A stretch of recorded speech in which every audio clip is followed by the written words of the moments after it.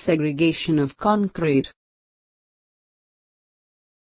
Segregation is defined as the separation of the constituent materials of concrete from each other.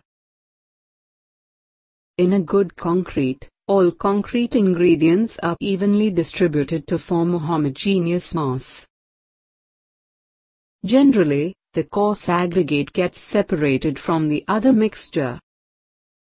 The segregation of concrete induces all undesirable properties in the hardened concrete.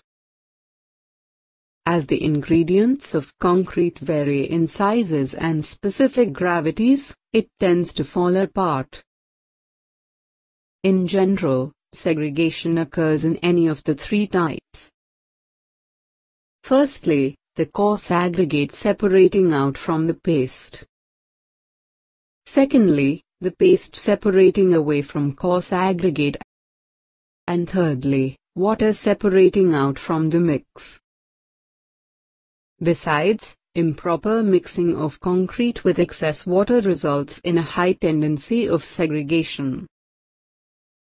The improper placing of concrete also results in segregation. Using vibrators on the two wet mixes will result in segregation. Thus, it can be said that tendency for segregation of concrete can be reduced by correctly proportioning the mix, by proper handling, transporting, placing, compacting and finishing.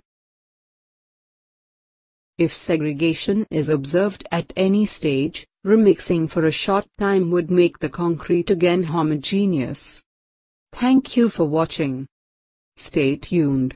The best is yet to come. Kindly do like, share, comment your views and finally don't forget to subscribe our channel.